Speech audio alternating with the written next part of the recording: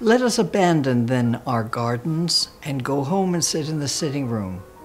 Shall the larkspur blossom or the corn grow under this cloud? Sour to the fruitful seed is the cold earth under this cloud, fostering quack and weed we have marched upon but cannot conquer. We have bent the blades of our hoes against the stalks of them. Let us go home and sit in the sitting room. Not in our day should the cloud go over and the sun rise as before, beneficent upon us, out of the glittering bay and the warm winds blown inward from the sea, moving the blades of corn with a peaceful sound. Forlorn, forlorn stands the blue hay rack by the empty mow, and the petals drop to the ground, leaving the tree unfruited. The sun that warmed our stooping backs and withered the weed uprooted, we shall not feel it again.